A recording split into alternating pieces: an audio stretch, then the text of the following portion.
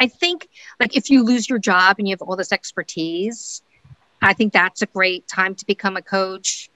If you're not happy in what you're doing and you're good at something, I mean, anyone could be a coach at anything. Like if you're an athlete, you could be a coach. If you're a hairdresser, you could coach other people. There's so much coaching that needs to be done, not just in, our typical, career or leadership coaching or executive coaching, but in various facets of your life.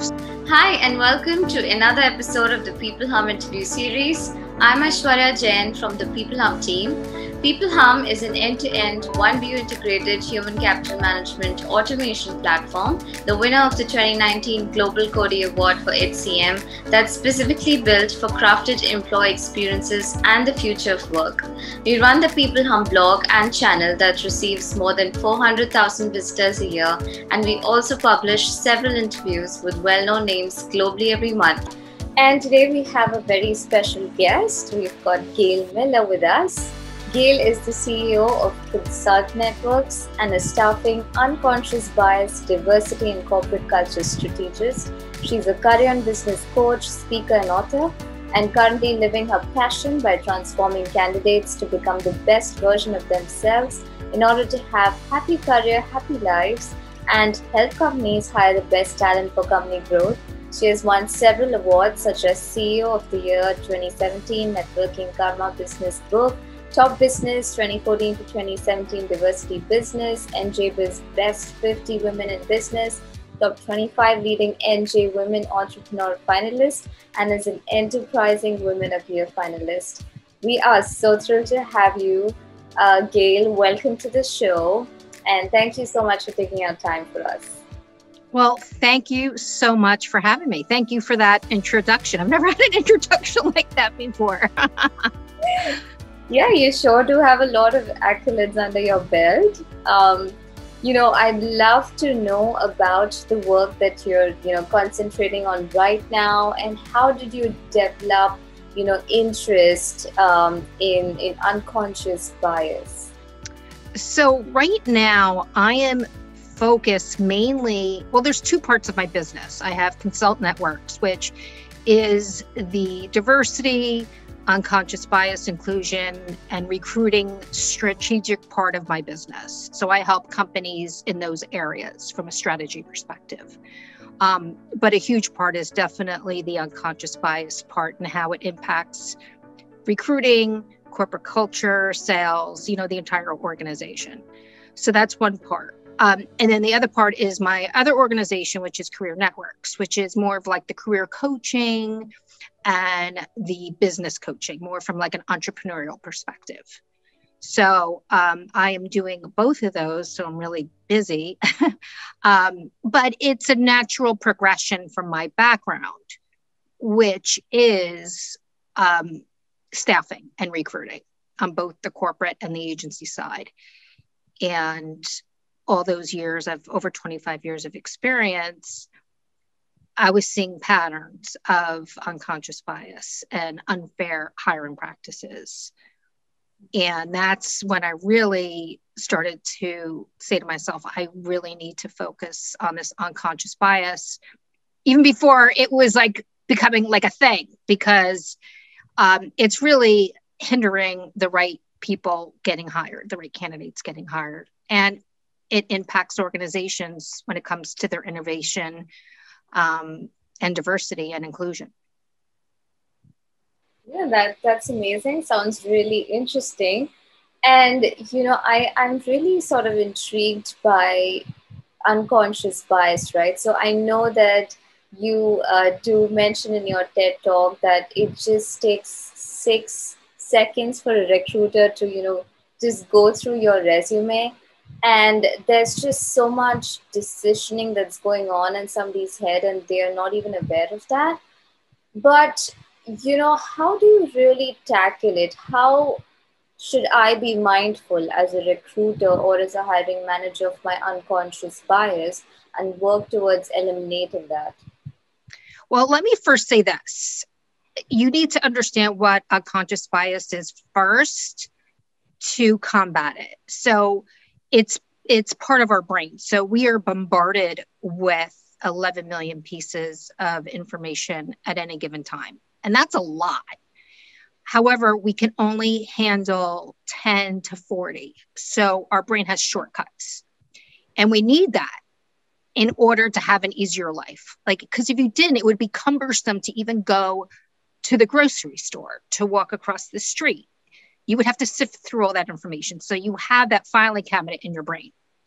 But what happens is it also could work against you at times, not all the time, because we need this, is all your experiences and all your stereotypes come into play unconsciously when you make certain decisions. And that's how unconscious bias happens. So what can you do? Number one, I want to say everyone has unconscious bias. It's inevitable. If anyone tells you that I don't have it, they don't know what they're talking about. Even me who studies it, I have it. But what could you do? You could be more self-aware. And self-awareness takes a lot of work. It's slowing down and questioning your decisions that you make every day and really being honest with yourself. And when you start doing that, then slowly but surely, you become more aware and you could start making better decisions. Because I think when it comes to unconscious bias, what is it about? It's really about making right judgments, better decisions, and focusing on what matters. And if you see my TEDx talk, you notice that I say, so what? Because a lot of the things that we say in corporate America, we think that matter, really don't. So I have that so what test. But in organizations, you can't rely on individuals to be responsible for their own unconscious bias to eradicate it in an organization. Yes, that's the first step. I think everyone should take a look at their own unconscious bias, but an organization must have policies and procedures in place to help eradicate it. Is it foolproof? No. But those are the things that it's got to be baked in the system. But you have to make sure that your policies and procedures in and of itself are not biased. And that's why diversity is so important. You know, a lot of people are like, why do we need, what's the big deal with diversity? Well, if I tell you that it'll impact your innovation, it'll impact your bottom line, it'll impact how you interact with your clients or customers, that's huge. Because if you have a workforce that thinks the same, and when I talk about diversity, I'm not just talking about race and gender. I'm talking about diversity of thought and all the other diversities that you could think of, right? There's so much diversity. It's not just, age. I mean, that's huge too. And it's important to have this diversity in your organization because you have to think about your clients. And if you want to provide the best service, you need that diversity. So that person will think, well, you're a bunch of 30-year-olds, but did you ever think of this? And maybe they wouldn't have thought about that because they're not 55, right? So it's about experience. It's about having an employee population that's not only diverse, but has equal opportunity. It's about equality and being fair. Yeah. So you could have a diverse employee population too, but then who's getting promoted? It's still, I see this a lot with my clients. They think they're doing a great job with diversity and they think it's just about check boxes, and it's not. And they cherry pick. It's not about that. But once they have, diverse, they're doing well, they're doing their best, but then who are they promoting? It's still, white men, not to pick against white men. I'm not bashing anyone, but that's what's continuing to perpetuate is white men at the top. So once they get to that middle management, it's like there's a plateau and then there's nothing going up. So it's providing those opportunities to everyone and giving everyone a fair shake. And it's hard. It's hard when you have all these unconscious biases. And we have it from the minute we get out of the womb, like even the messaging that we're told from media and, every facet of life, there is unconscious bias, and think how it impacts everyone, like healthcare, doctors have it, teachers have it, judicial system or media, how they report the news. I mean, it's great. The last couple of years and how they report the news in the US, because I know this is global, it's been very worrisome to me, the kind of information that we're getting, the bias or, information that people believe and hold on to. And then you tend to believe the information that you believe, right? That's the type of bias that you read something and, half the country will say that's wrong. And half the country will say, oh, I agree with that. Well, why is that? It's because you want to believe that because that's your belief. So you're confirming it. It's confirmation bias. Yeah, that makes a lot of sense, actually. I think, Gail, that a lot of people do not even realize that they make so many decisions because of, certain kind of biases, and to be aware enough to, actually know that I have to be more self-aware in itself is, something, right? And as you said, it's about understanding what impact it has on your business, on your culture, on just your very ecosystem, which is full of people. It's a breathing ecosystem, and diversity is what brings in so much innovation. It brings in color, right? And I think that's so important, as you said. But I'm also interested in understanding that unconscious bias. Is it something that technology can help with in any way? What are your thoughts on that? So technology, there's artificial intelligence that's being created for unconscious bias, and what's the other one? Virtual reality, because a big part of unconscious bias is understanding a situation that you can't be a part of. So I'll give you an example for virtual reality, which I find fascinating. They created virtual reality for healthcare workers that oversee Alzheimer's patients. And they use this virtual reality to understand what these patients are going through day in and day out. And it was eye-opening for them when they did this, to understand like, oh, wow, this is what it feels like. And what happens is you have more empathy. And this is a big part of it. As a white woman, I have no idea what it's like to be a Black woman, right? I can't say I understand how you feel because I don't. I'm not in their shoes, right? And someone else can say they're not in my shoes, right? They haven't led my life. They don't, and that's okay. But we need to have empathy and understand what other people are going through to help not be biased, right?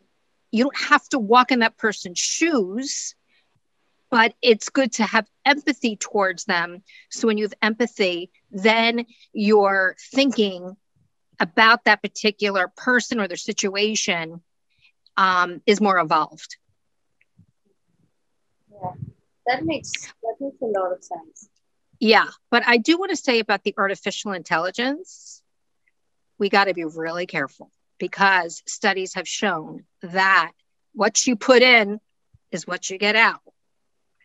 So even they're finding, even with the artificial intelligence, there's bias within the artificial intelligence.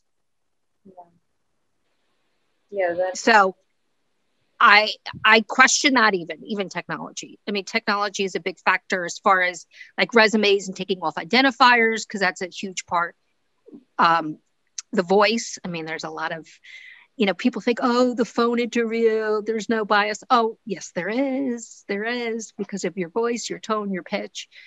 There could be bias against anything. So, yeah, artificial intelligence is the thing right now, but I would say I'm very cautious with that as well. Yeah. That was actually sort of my follow-up question that, suddenly now we're all virtual, right? And, we had to take video calls to interview people. So you could not really tell someone, what they're wearing, what shoes they're wearing. And, that sort of unconscious bias might be eliminated. But what are, other aspects that you saw during that period as, biases coming across even through a video call? So I'm going to use my so what. You just said, well, we can't see what they're wearing. We can't see their shoes. And I'm going to say that's a big so what? Who cares? How does that impact how they're doing the job? Now, someone is going to say, because of how we've been wired, it does matter. And you could talk yourself into it. And I'm going to tell you, it doesn't matter. I'm going to tell you that if someone's wearing ripped shoes and they're going to make your company $1 billion, you're going to tell me you're not going to hire them. You know? So, as far as video, it's the same thing. Look, you're looking at my background. I'm looking at your background right now. I'm already in a couple of seconds. You've sized me up. I've sized you up based upon the surroundings. I may have a book. Let's see if I had a book. You would notice the title. Maybe you wouldn't like it. Maybe you don't like the pictures that are behind me. Maybe I have pictures of my family. Maybe I don't know, that there could be a religion, something pertaining to religion behind me. And you would say to yourself, oh, it doesn't matter, but unconsciously, maybe it would. So it's no different with video. Absolutely no. It's all the same. It's all the same. I don't like your flowers in the background. That's turning me off. No, it's not. But I'm just saying, someone could say that and just be like, what? Be distracted by that. Like, what is that? Right? So it sounds ridiculous. And sometimes you have to point out the ridiculous, but this is what I'm talking about. Yeah, that is quite interesting. You probably don't even realize it. Even through a video call, it's a lot of information you're taking in. It Um, is. yeah. So I want to shift gears a little bit, and since you also hold expertise in talent retention, among other things, in these times, right? What do you think leaders can do to be a little bit more sensitive? We did kind of touch upon empathy. Are there some other aspects that would help them retain employees better? Okay. So COVID is a horrible thing. But one thing that it taught us is that there could be flexibility in the workplace. And with all my years of recruiting experience, one of the most frustrating things for me was having companies say, I cannot hire this person, no matter how good they are, if they want to work from home 1 day a week, or if they want to leave early because they need to pick up their child, because they didn't think that they can get the work done. If I have to do it for this employee, I have to do it for someone else. So what does that tell me? It tells me that employers don't trust their workforce to get the job done. And I think that COVID has brought out the thought of being flexible with employees and realizing that employees can be productive and they're not going to let you down on the most part. And even working from home with kids that are going to school. I mean, this has been so challenging on so many different levels because we're talking about people's health, okay? And that's the most important. Your health is your wealth. I will tell you that for sure.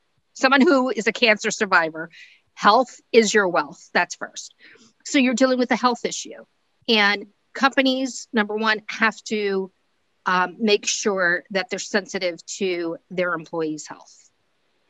Number two is the commingling of, and now we're seeing it more now, obviously, the commingling of how work and our personal lives can impact each other, right? Because now you're sitting at home, you could have a crying baby in the background, and now the employer sees this. So employers need to be flexible. They have to have empathy, um, and they have to have some latitude. And hopefully this experience will change the landscape forever. And I think it will. I think employees, this will open up their minds now. And a lot of the companies are now going to be totally remote. And now it's showing that they're trusting their employees, that they can get the job done, even during a pandemic, right? Something unprecedented. People are getting their job done under such unusual and stressful circumstances. So I hope this has taught companies to trust your employees and provide support and listen to them, because this is very important, that each employee, they're not all cookie cutter, right? What's important to one employee may not be important to another, and vice versa. So it's really being personalized with each employee and knowing what they value, what's important to them, what their challenges are, and follow that. And I think that's really, really important. And if you do that, then you'll retain your employees. If you respect them and you listen to them and you treat them as an individual, that's gold. Yeah, completely agree with you, Gail. I think it's true that, the pandemic has taught us to trust each other better, to just empathize with each other better. And I do see that, in organizations now, that slight change is coming in where you don't have to be on a Zoom call, 12 hours a day to show that you're working to your employer, because that's ridiculous. Right. It's true. But people are getting Zoom burnout too. Yeah. Another complaint I'm hearing a lot is lack of communication from managers during this time, because they're going through stuff too, right? But it's important to touch in with your employees, no matter what that's, and make sure they're doing okay. You can't just fall off the face of the earth, unless, God forbid, you're going through something and there's health issues there. But I'm finding that's a big complaint I'm hearing, is that employees feel that the managers are just kind of checking out. But again, you never know what's going on in someone's life. You don't know what their challenges are. So we've got to be mindful of that. True. So just doing more frequent one-on-ones, you're saying that will really help. Yep. Have a virtual drink, a virtual lunch, the little things. It's the little things that people like that really mean a lot. You don't have to do anything grand. People think you've got to do something grand. It's just, people just want to know that they're being heard, and that their employer cares. It's just the gesture that matters, the thought that, they put into it, that ultimately matters to most employees. That's true. Yeah, that's really nice to understand. And, you've also held an impressive as well as a very diverse record in terms of coaching. So what I want to ask you, and what I'm sure our audience is intrigued to know too, is, what's a good time for anybody to consider professional coaching, much like, you decided to move on from, sort of a corporate life and move on to professional coaching. What would you suggest to someone who's looking to be, sort of in the same footsteps as you? So I'm a firm believer anytime is a good time. Like, just go for it if you want it. I mean, I think, like, if you lose your job and you have all this expertise, I think that's a great time to become a coach. If you're not happy in what you're doing and you're good at something, I mean, anyone could be a coach at anything. Like, if you're an athlete, you could be a coach. If you're a hairdresser, you could coach other people. There's so much coaching that needs to be done, not just in, our typical, career or leadership coaching or executive coaching, but in various facets of your life. So I would say, pick the thing that you're either really good at or passionate about. And I say, go for it and learn as much as you can. I think what's really important to be a great coach is patience and great listening skills. True, that is true. And you are a great listener. So I love that about you. Thank you. Well, I could go on and on about recruiting and candidates sourcing. What are things that leaders should what should they do to remove unconscious bias? But I'm going to ask you the last question to wrap this up for lack of time. Is Do you have any quote that really describes your feelings, or any sound bites that describes your feelings the best way about, the whole situation right now? What do you think is the future of work, or anything that you stand by? I'm going to stick with the quote that I had a poster in my wall as a kid that was in my yearbook, that I put in my yearbook, which obviously is a long time ago, which is high school. And that is from Oliver Wendell Holmes. And the quote goes like this, and it's served me well. I find the great thing in this world is not so much where we stand as in what direction we are moving. To reach the port of heaven, we must sail sometimes with the wind and sometimes against it, but we must sail and not drift nor lie at anchor. That's my quote. That is really deep. I'm a deep thinker. That's why I'm studying. That's why I studied unconscious bias. That's why I'm doing what I'm doing. Yeah, I actually made in college. I majored in sociology and philosophy, so that's got to tell you something. Oh, wow. Yeah, that loves, philosophy. Well, I had super fun, Gail. Just having this conversation. It was really an honor having you today. Oh, thank you. Actually, it was an honor for me to talk to you today. So thank you.